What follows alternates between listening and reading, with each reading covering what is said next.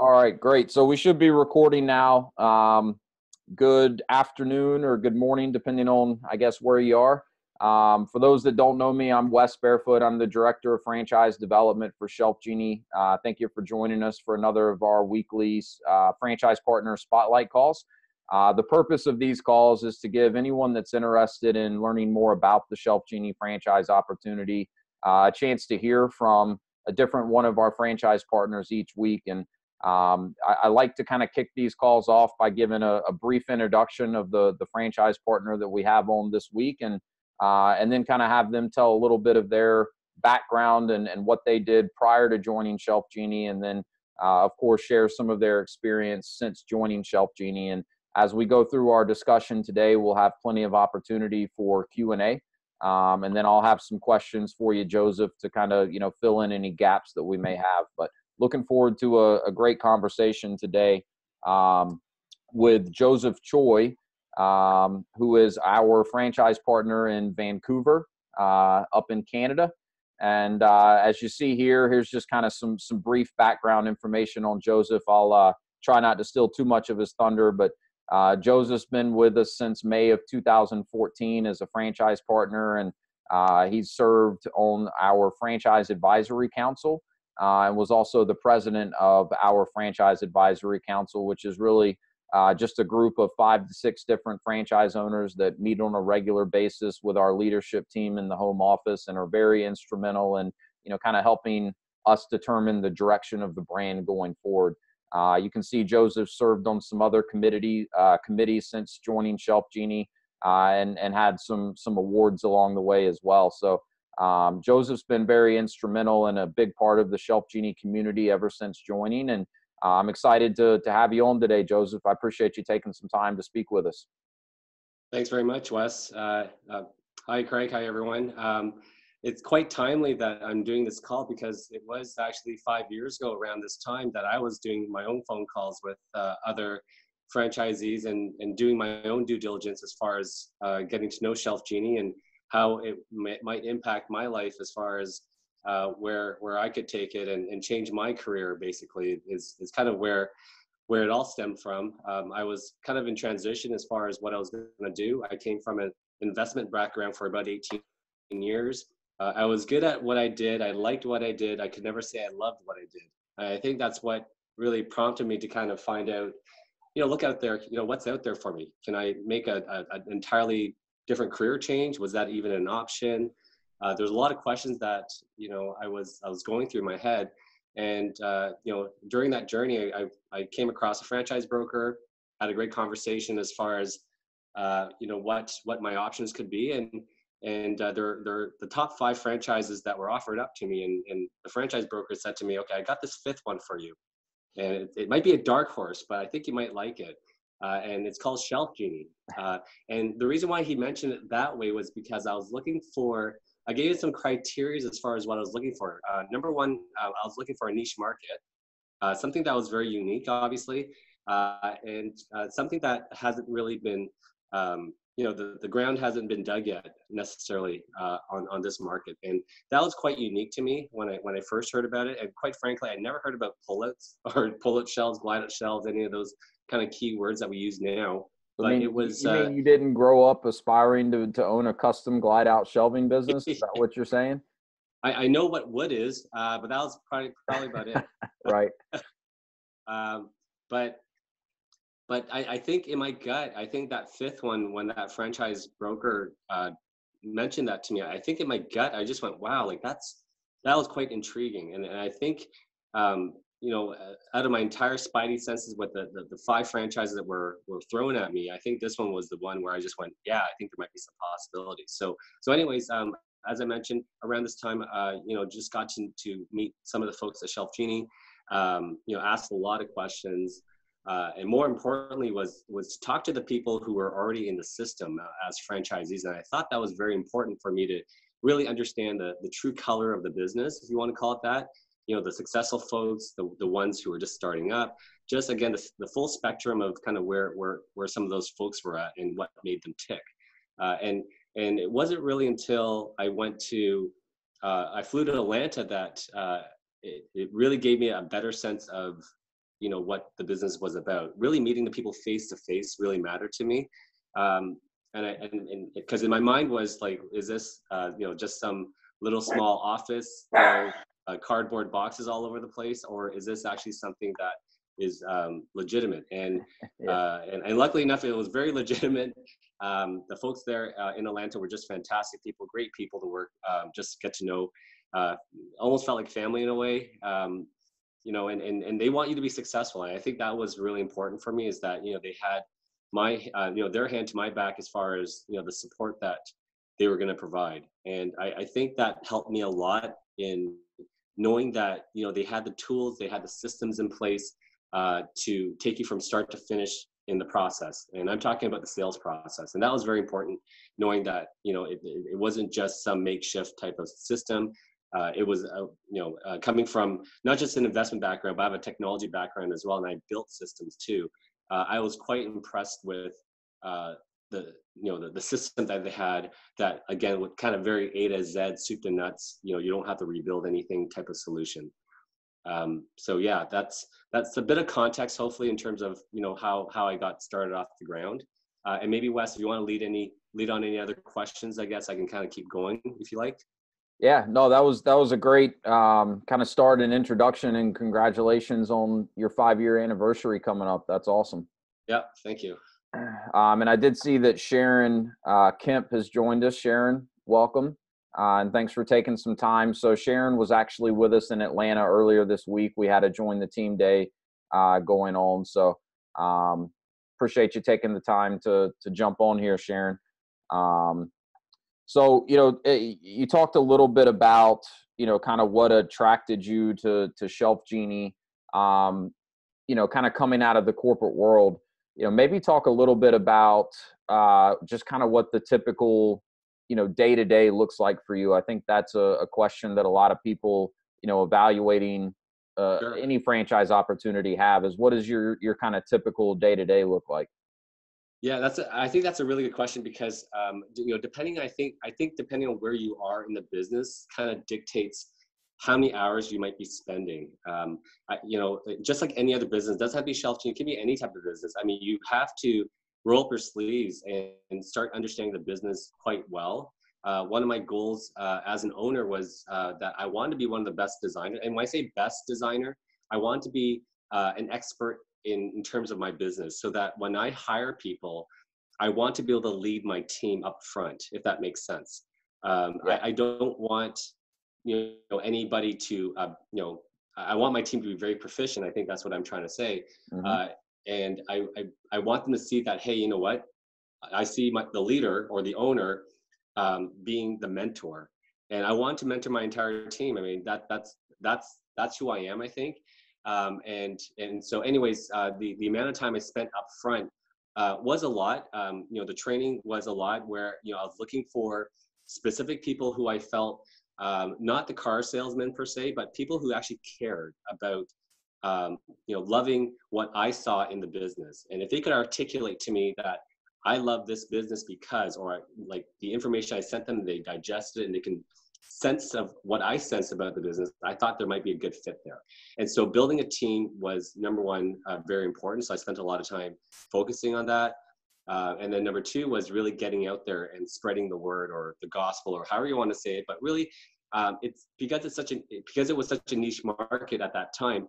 I had to just get out there, networking, networking functions, joining the Chamber of Commerce, and again, get on social media, get those likes going on Facebook. So there's, you have to be you start learning stuff, which is pretty awesome on the marketing front. And there's so many different marketing avenues that we have now that we didn't have before. Obviously, the internet, social media are a big component of our business, and always growing on that front. And then again, just meeting people and developing relationships so you can build these hopefully some referral funnels as well. And so, you're kind of an octopus at that point in time. And I'm pretty sure I worked a lot of hours. I don't count the hours. I have to say I didn't really track it that way. I just knew what I needed to do to get up and running. So booking trade shows, hiring people to help out at trade shows, finding your designer installer, and getting to know the ShelfGenie system especially. I think once you get to know the system, and you see all the stuff that they've built for us as franchisees, the training manuals, how to coach your designers and installers, all those things. I think when you become good at something and it shows, people want to follow you. Or when you're at a client's home and you're trying to do a design and they see the passion, just like yesterday. I got a $7,000 sale yesterday, and the person said to me, "Wow, you really love your job. Like you can see it." And I said, "Yeah, I can tell you. Like I liked what I did in my past in the investment industry, but I never said I could love what I do." And there's a big difference when you can have a business or whatever you're doing and you can really enjoy it and make someone's life turn out to be pretty awesome, because you can see what the outcome is going to be when you finish the installation. And I told my wife this just yesterday. She gave me a big hug. She goes, can I give you a hug? This client said to me, and it was just the nicest thing. And it just happened yesterday. Yeah. And it was very touching. It doesn't happen all the time, but obviously when you can really touch someone. And then she said, "You know what? I want to book you in for a phase 2 in 2 weeks." So even before we go on the install, she wants me to take a look at other parts of her home as well. It was just That's awesome. the neatest. Yeah. Well, and she'll be a client for life and likely have, referrals for you in the future. And she'll, become a raving fan of ShelfGenie because of that passion that she was able to see in you. Right, exactly. And just so as I mentioned at the beginning, when as a franchisee, you are, I've slugged it out that first year. Yeah, you kind of have to, just like any other business. But as time went on, my goal was to build a team so that my team would do the vast majority of my sales. And my job is to try and generate appointments or opportunities for my team so that they would stick with me for the long term. So, the first 3 people I've hired 5 years ago are still with me to this day, and they're my core team. It's great. And again, if you find those people that will be with you for the long term, it saves so much time from having the energy to retrain and having that turnstile of people coming in and out. So absolutely. So now, I mean, 3-4 years ago, my time started to I still hustle, don't get me wrong, but the amount of time I spend in terms of what I can do now, I joined Toastmasters. I'm part of a Chamber of Commerce Economics Committee, which is pretty cool. Yeah. I'm just doing all these things. I've been to all my daughter's field trips all this time. It's been pretty awesome that way. And you get to pick and choose what you want to do. But obviously, if I can sleep well at night, knowing that my team is out there and doing the job correctly, and obviously I don't have to micromanage them, it is quite turnkey as far as, making this business hum. Yeah. And I think you hit on, one of the key things that I really try to stress with any of the candidates that I'm working with is that, your time as an owner is best spent working on developing the team. I mean, we really, like to talk about it in terms of working on the business instead of in the business. And if you do it correctly, right, as you've done, you end up with a business that's working for you instead of you having to put in all of the work. And it's not that you're not still working hard. You are working hard, but you're able to, at that point, once you do have a very strong team in place, you're able to work a little more strategically and kind of focus on the higher level, bigger picture aspect of it. And that typically comes with a little more flexibility as well, which I think is what a lot of people are looking for when they're considering getting into business for themselves. Right, exactly, and that's exactly it. I mean, that my thing was when I first looked at ShelfGenie was envisioning what my outcome would be, and my first thought was having a laptop near a beach in Hawaii, right, able to do some work, close that laptop, and then hit the water. Absolutely. And when I'm able to visualize like that, then I work myself backwards as far as what I need to do to be able to fulfill that, and again be able to sleep well at night knowing that the business is still running, but I have the people that I can trust that can run that business. Yeah. So, and this is all good stuff that you're sharing. I want to maybe unpack a little bit of it and focus on a couple things that you mentioned. So maybe circle back to talking a little bit more about your team, because one of the things I really picked up on was the fact that, your core team has kind of been with you since day one, and you're coming up on 5 years now. So I think that's a pretty impressive kind of statistic, if you will, and a testament to, the culture that you've built within your team.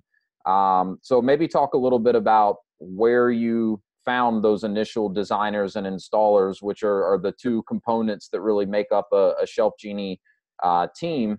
And what have you done along the way to create that culture that's resulted in them, staying with you and really being the type of people that you need to have a solid team? Right. Yeah. So, some of these things that I do is very deliberate. There's different managing styles. You can be in corporate world and having a vertical integration as far as top down type management. I do for a small business, I go horizontal all the way. They see me setting up a trade show booth. They've seen me do installations. They've seen me do designing. I roll up my sleeve just as much as they do. And one of the commitments I have with each and every one of them is that I have my hand to their back to make them successful. And I say that to them, right? That's number one. And number two is when I'm looking for people, the first designer I hired, Caroline, I lucked out on her in the sense that I just posted on my LinkedIn. Right. I did a post and I said, hey, I'm looking for a designer. I'm starting this business. And it just so happens one of our mutual friends said, hey, I think I have somebody for you. And we went out for lunch, sent her the information, and it was just her energy. I think it was, I feed off people's energy, and it was just her level of, again, excitement about the business that we're starting up. And luckily, I was able to instill a belief system because it's a startup, right? So Right. imagine you joining a company that you're just starting up, like the risk you're taking as an individual in seeing where this is going to go. And so I was painting a vision as far as where I'm going to take it.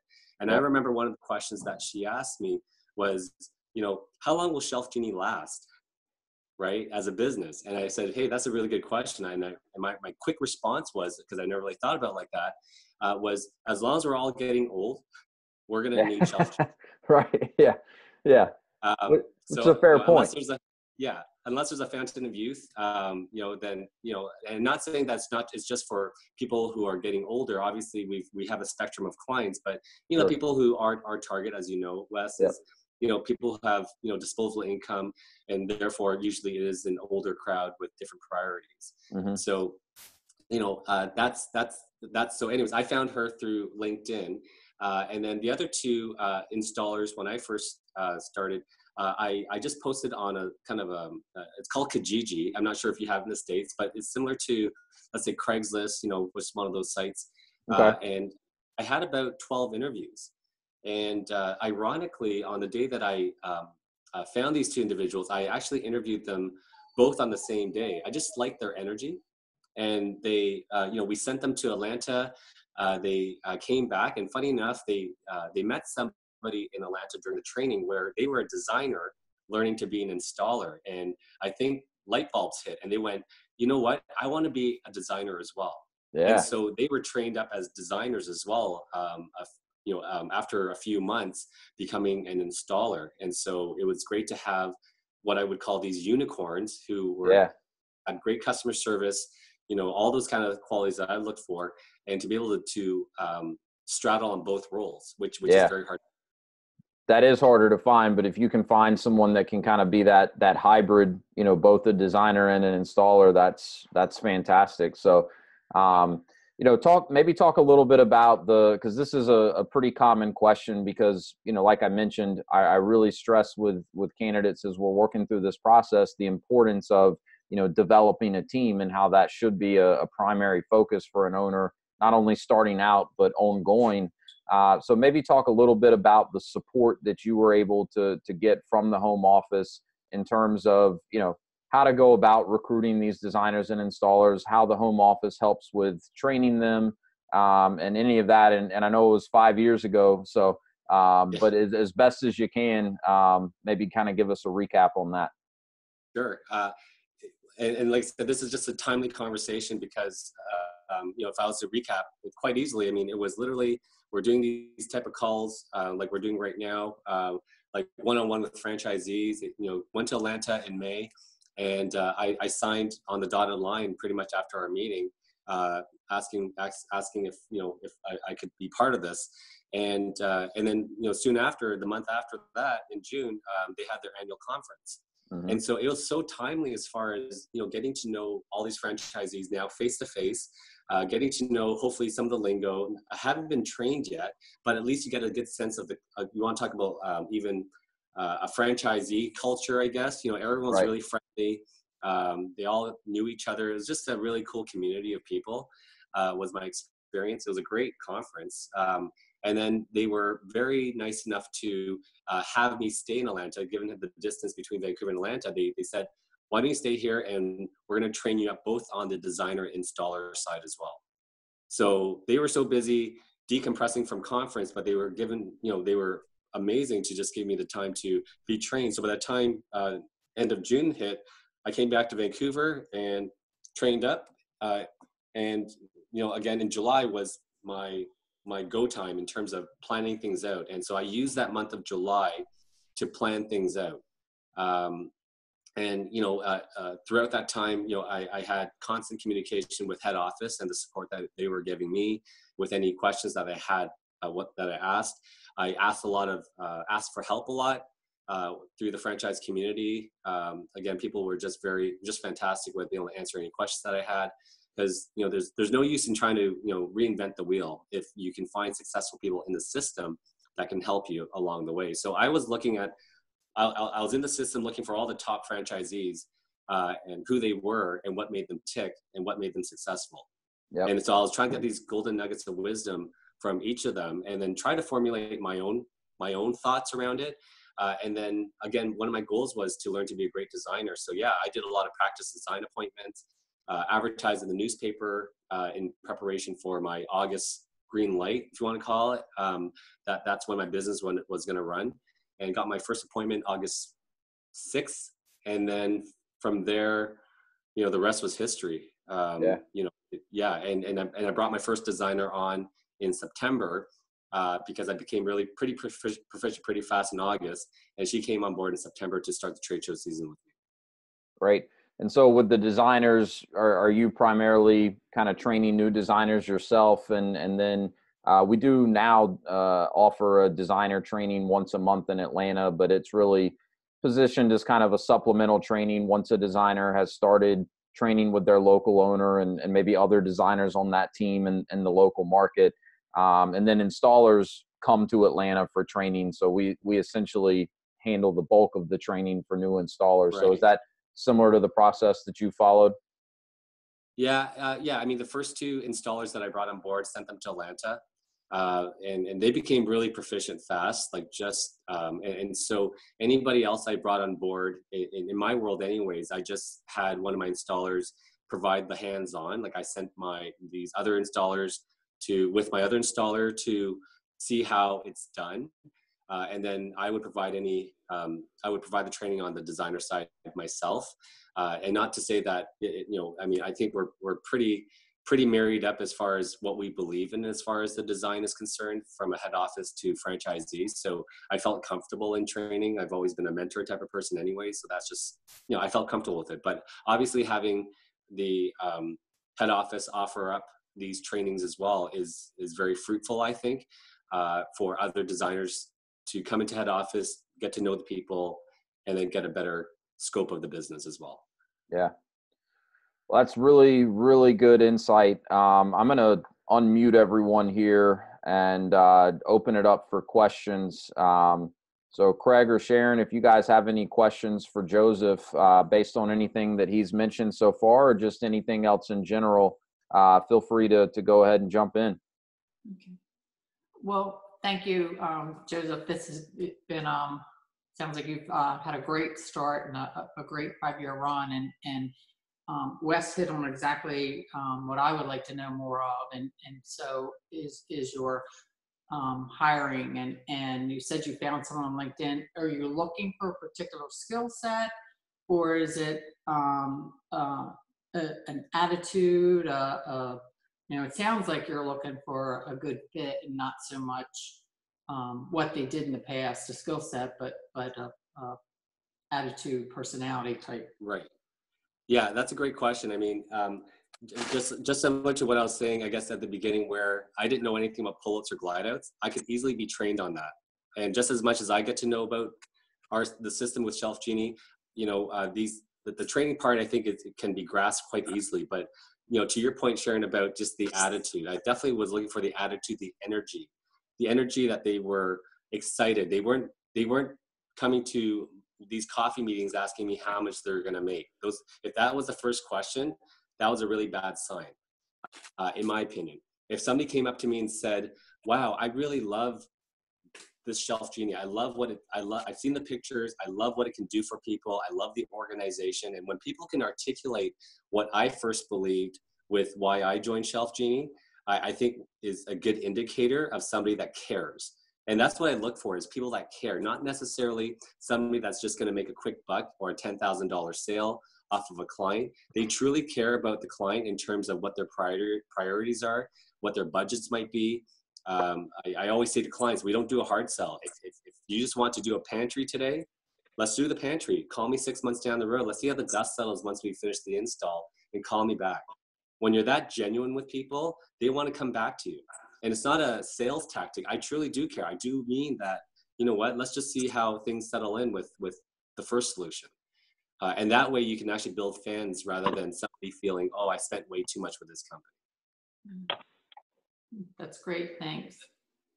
Well, and what's so interesting about that is, the designers that really do care and are really focused on providing the absolute best solution for the client, those are the designers that are going to typically have that higher close rate and that higher, average sell, and probably make more than the designer that's going in focused on, all right, how much can I make off of, running this appointment today?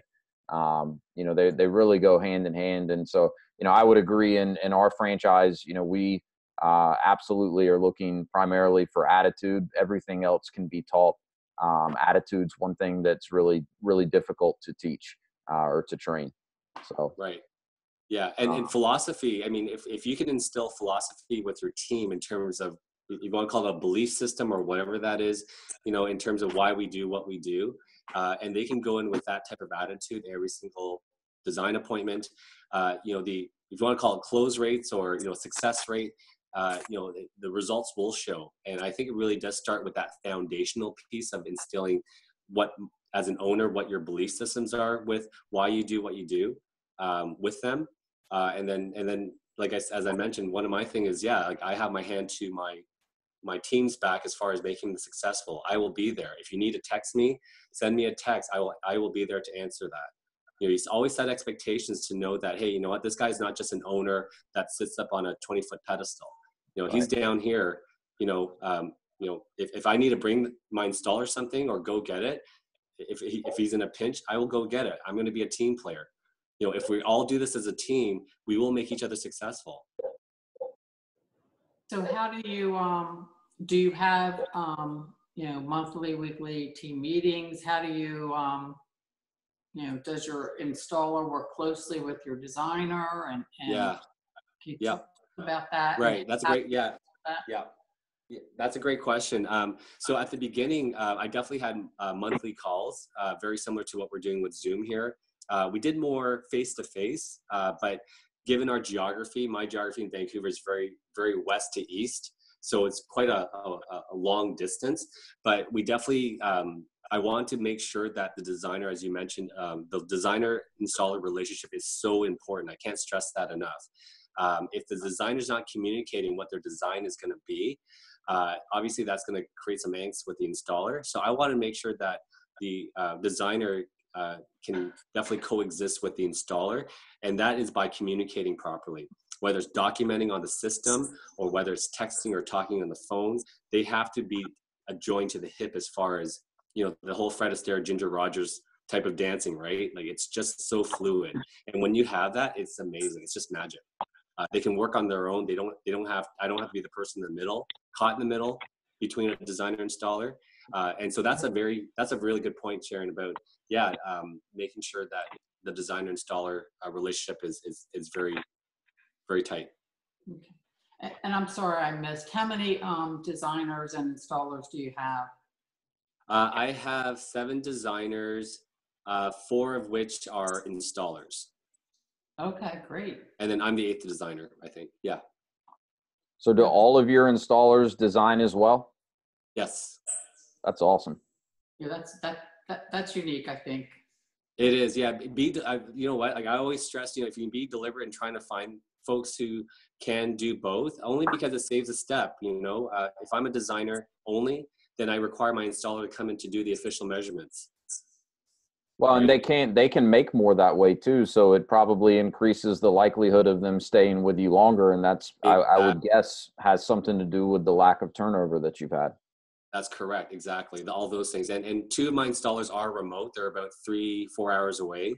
So, they're not as busy, but obviously, like you said, Wes, if you can do both, you definitely make more money that way. Yeah. So Yeah. maybe clarify how many territories you have and kind of what geography that covers. Yeah, so I have 4 territories, 3 of which are in kind of like a core area where I live, and then 1 territory is off on a really big island called Vancouver Island. It's about 4 hours away from me, and yeah, but basically most of my business does come from these three key territories because it is more of a metropolitan type area, but nonetheless the potential with the island is there as well. And Joseph, did you start out with the 4 territories? Good question. No, I did not. I just started with where I was living, and slowly expanded out. So I think when I started up Vancouver Island, I think it was April of 2015. So it was probably almost a year before I started that one up. Okay. So you Yeah, started I with didn't. Yeah. the 3 and then went from there. Yeah, I didn't want to stretch myself too thin. I want to get a good sense of what trade shows were all about, all those things. I want to understand the process as far as, the whole sale to installation, and where the shipments were going to go, all those things. I wanted to be adept at that first before I was ready to set up another. Because once you have to go to another territory that's so far away, you're basically starting up a new business. And you have to have that system kind of in place as well. Okay. Makes sense. Those are great questions. And so if there's not any other questions right now, I'll see maybe Joseph, if you can talk a little bit more about, kind of what your marketing strategy has been since you opened. You've referenced trade shows a couple of times. So maybe talk about, how that's been a part of your strategy. And also, you've mentioned, kind of your role as the owner be getting out in the market, and you've joined the Chamber of Commerce and some of these other things. And, that's always something that we, recommend to new franchise partners to start on immediately, is kind of the networking aspect of it. But, as some of those things, take a little while to really get some traction in terms of, generating steady referrals. So I think one of the questions a lot of people have is, how am I going to get through that first 3 to 6 months to that first year of trying to ramp this business up? So maybe start by talking a little bit about what your marketing strategy was to get you through that ramp up period, and then maybe how it's kind of evolved over time. Sure. Well, I mean, I'll start with the whole aspect of networking. I'm a firm believer that, face to face is very key as far as building relationships. And when you get to know people, especially the ones that you think can refer you business, not asking for the business, but, it's more give and take, right? I mean, I am a person that loves giving out, and it just so happens this year we were nominated for the Community Spirit Award for the Chamber of Commerce. We were awesome. in the top 3. Yeah, there were 7 nominees. We were one of them, and then we got into the top 3. But we were going up against a legend, like the Babe Ruth of community spirit, and there was no doubt he was going to win it. So, but anyways, it was an honor to be a part of it, and I think it has to do with the years that I do a lot of community stuff. I don't ask for the recognition. Didn't even expect it. I don't even know who nominated me, but it was really nice that I got nominated. Yeah. But I think when you do those things that are very authentic, and people know that, they want to do business with you over time. Maybe not be today, it can be 3 years from now, but you build it now so that when people know you and they think the time is right, they will knock on your door. Again, that's my belief system. That's my own philosophy. From another marketing point of view, yeah, definitely out west here in Vancouver, trade shows definitely work. It's not just home shows. My belief with trade shows is more about where is your target market? Will your target market be at those trade shows? So I think beyond home shows. So we've done women's shows, we've done Christmas shows, we've done all these various community shows, business community shows, street festivals. So you just try to find ways to get the brand out there. And whether you get business or not necessarily, you're crossing your fingers that people will show up, but it definitely spreading the brand out there. And one of the questions I ask all the time at trade shows, and I teach my team that, is, have you heard of us? Because that's a nice litmus test as far as where your brand really is at. If every single person that you meet says no, you're probably not doing your marketing well. Yeah. So that's first thing was trade shows, booking them up, trying it out, even if they're a flop. Hey, you know what? You learned your lesson, and let's not do that again. Yep. And then the other one is, at that time, 5 years ago, newspapers. So we were doing that once a week.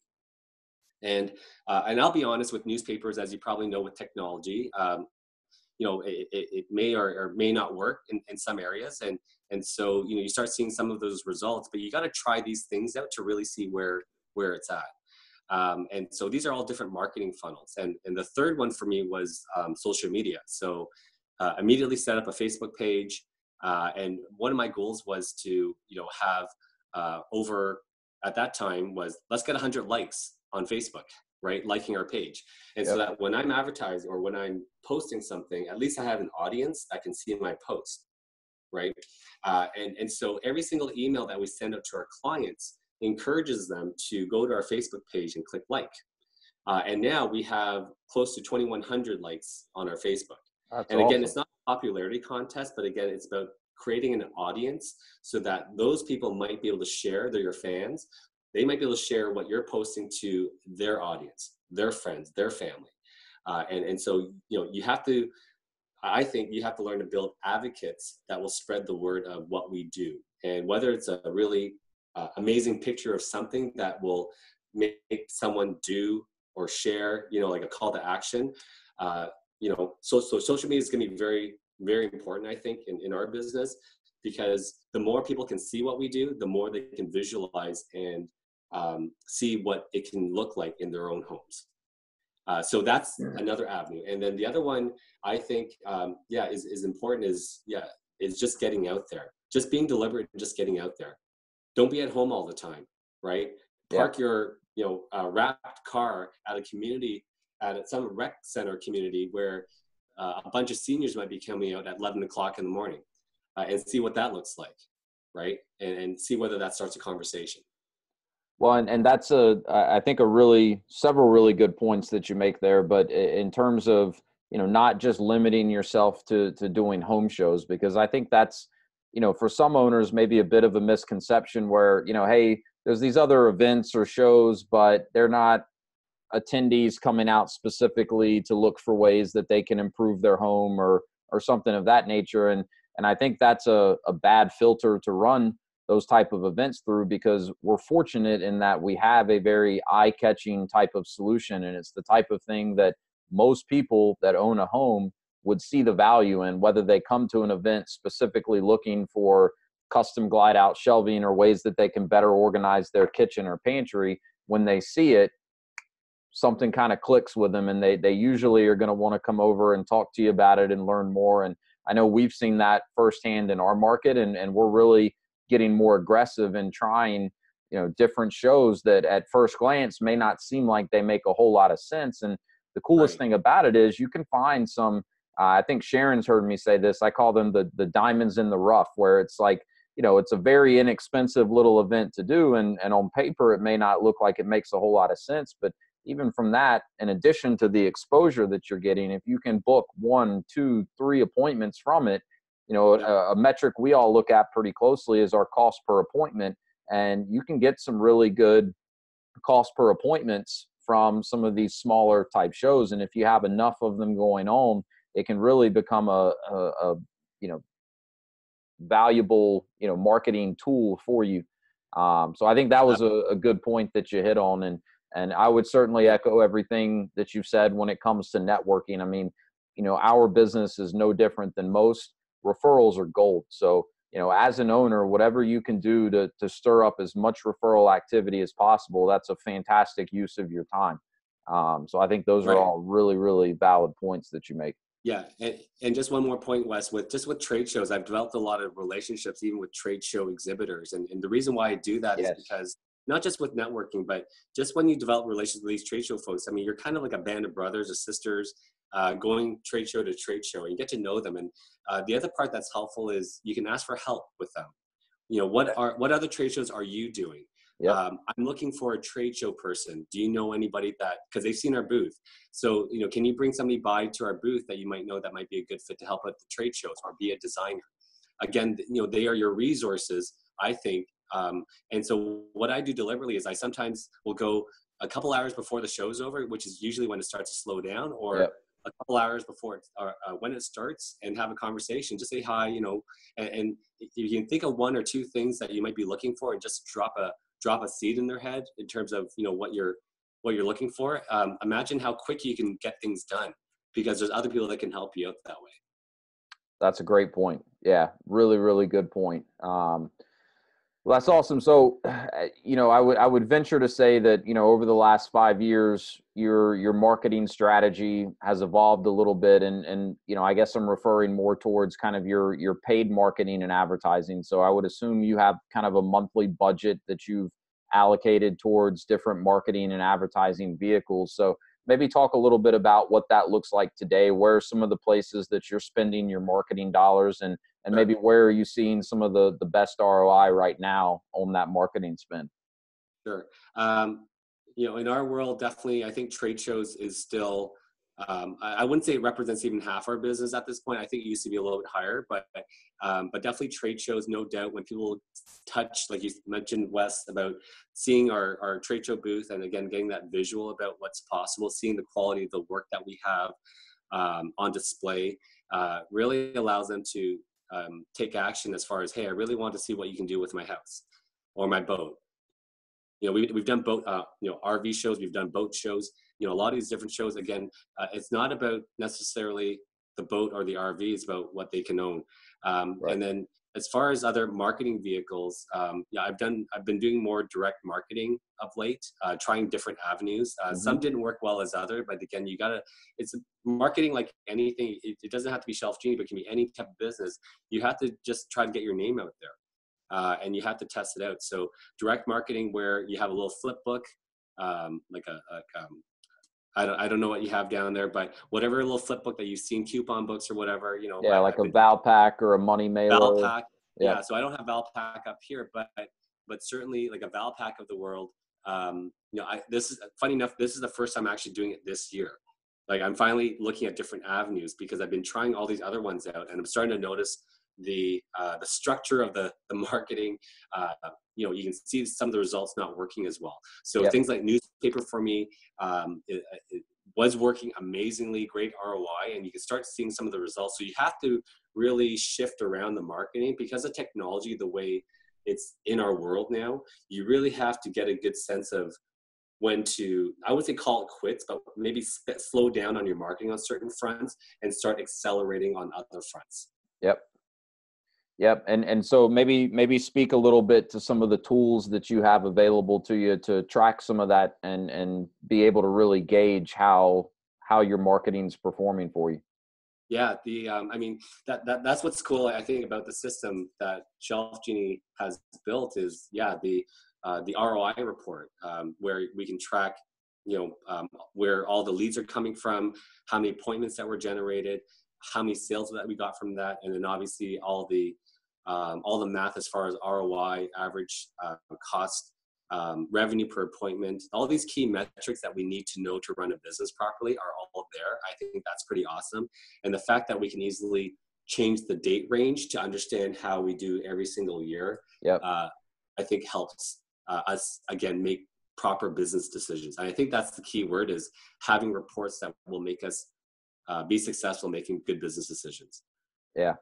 And that is one of many reports that's in that system.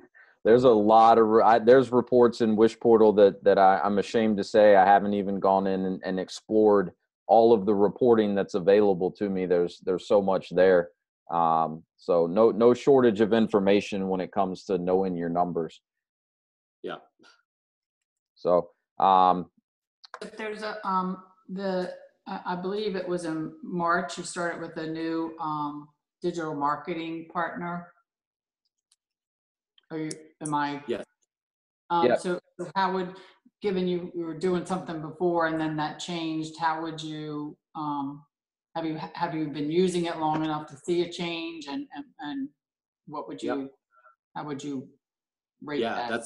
That's a great question. Yeah, it's just been a month so far. It just so happens I had my third call with that company just a few days ago, and the cool thing about that company is that they have a dashboard, which we really didn't have a good handle on in the past. This company is very good as far as, you know, showing you the results. Again, very similar to ShelfGenie's system.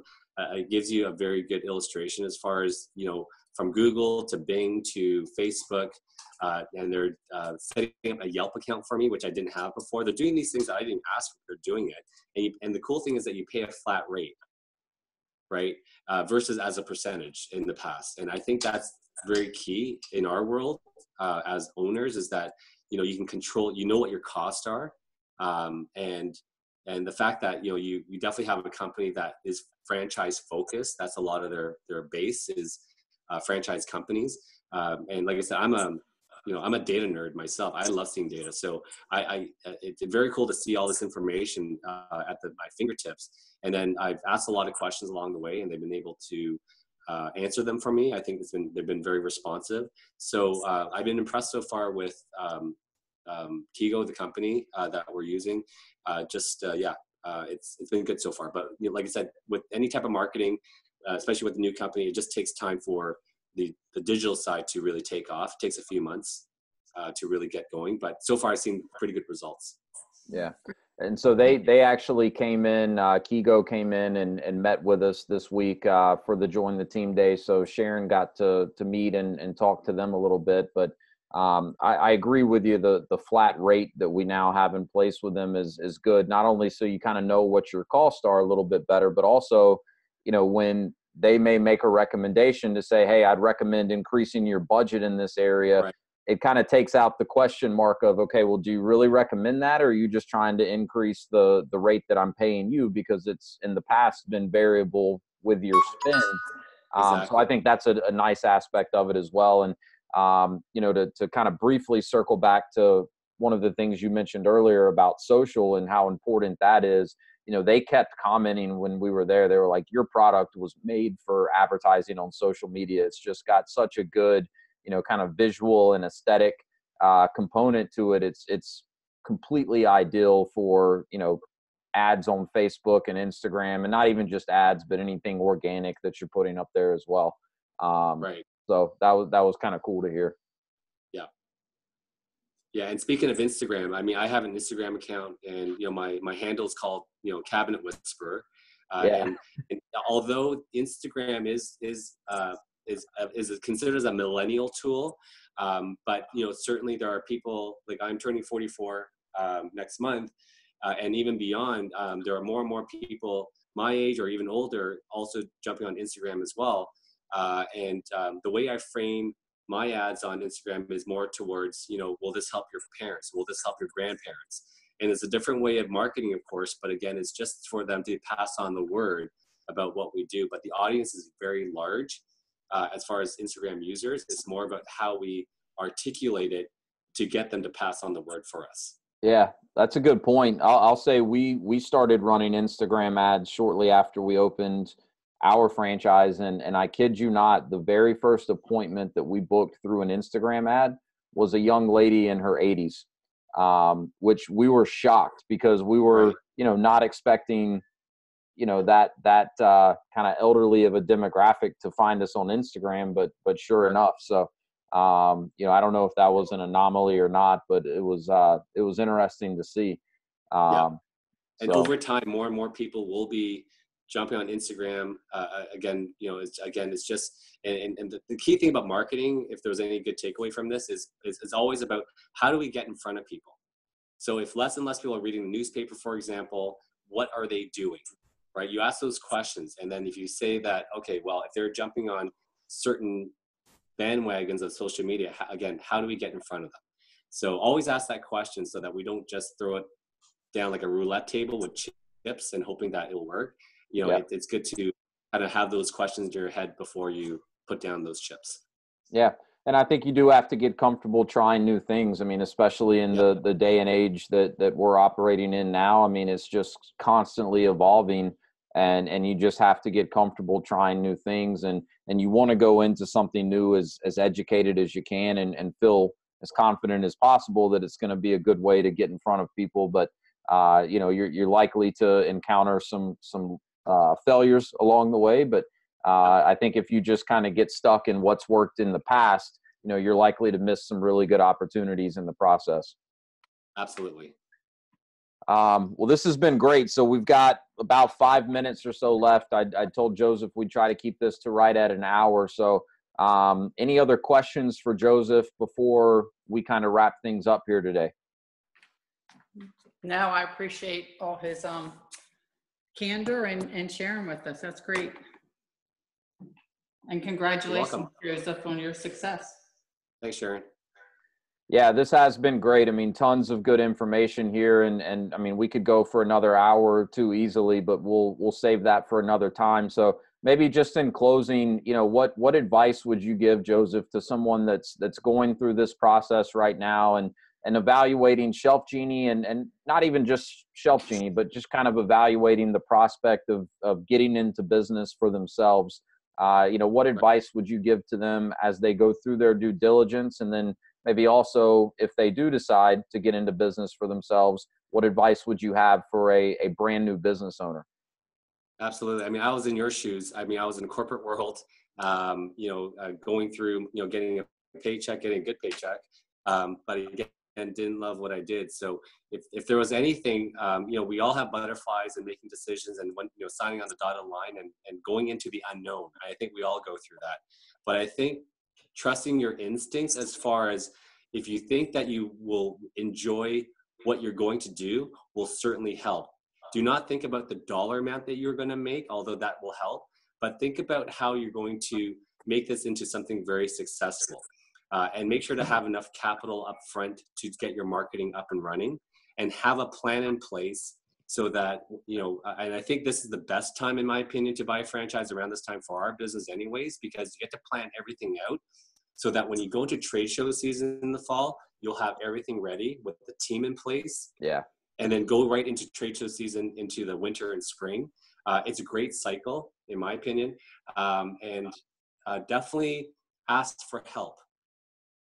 Don't gamble on things that you think may or may not work. Definitely ask for help in terms of guiding you, in terms of making some good business decisions up front. Because if you get burnt quickly up front, you're going to be running out of cash very fast. Yeah. So definitely ask for that help first, seeing what other people are doing, and then make the best business decision from that. Great. Thank you. Good advice. Yeah, very good advice. I read a quote the other day, and I'm probably going to butcher it, but it was something along the lines of, you know, most people think it's the unknown that we fear, but what people really fear is losing the known. And I think that's kind of relevant to what we're talking about, you know, right now, because you're definitely, you know, jumping into the unknown, whether it's ShelfGenie or any other business that you start. And so I think it's just kind of getting comfortable being uncomfortable, and I'll echo your point is, you know, raise your hand and ask for help if you need it. I think, you know, one of the most valuable things about joining a franchise organization, if it's a strong franchise system, you know, in addition to the training and the support that you should be getting from the home office, it's, you know, leveraging the peer network that you have of the other franchise owners that have been in business for, you know, longer than you have at that point, and really tapping into that and taking advantage of, you know, the knowledge that they have, and also taking advantage of the mistakes that they've made along the way so that you can, you know, avoid making some of the same mistakes. Exactly. Yeah. So, well, hey, this has been awesome. Thanks again, Joseph. I really appreciate it. Always good chatting with you, man. Last question for you, not to put you on the spot, but I always like to ask, what book are you reading right now, if you're a reader? Yeah, well, I listen to audiobooks in the car a lot. I'm listening to this one called You're a Badass. Yep. I've read it. Yeah. Yeah. If you have a chance to listen to the audiobook, the author is just amazing. I can see how that would be good to listen to the author actually reading it. I can see how that. I highly recommend that book. It's very motivating, especially for my wife. She's listened to that twice now. Yeah. And I'm listening to it the first time. I just started that last month, and it's been great. Yeah.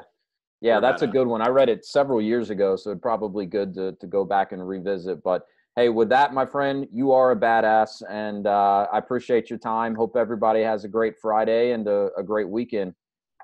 Thank you. All right. Thanks, everyone. Have a great weekend. Bye-bye. Bye-bye.